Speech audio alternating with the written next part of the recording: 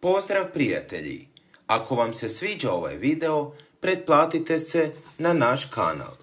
Bosiljak se od davnina upotrebljava kao začin i prirodni lijek, te se smatra da se koristi preko 5000 godina.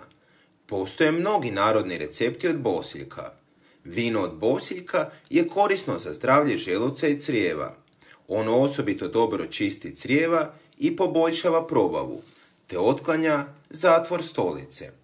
U tu svrhu trebamo 1 šaku svježeg bosiljka i 1 litru bijelog vina. Usitnite svježi bosiljak. Stavite ga u staklenku i prelijte sa bijelim vinom. Ostavite da odstoji 10 dana uz svakodnevno protresanje staklenke. Potom procijedite te uzimajte po 2 jušne žlice prije jela ili prema potrebi.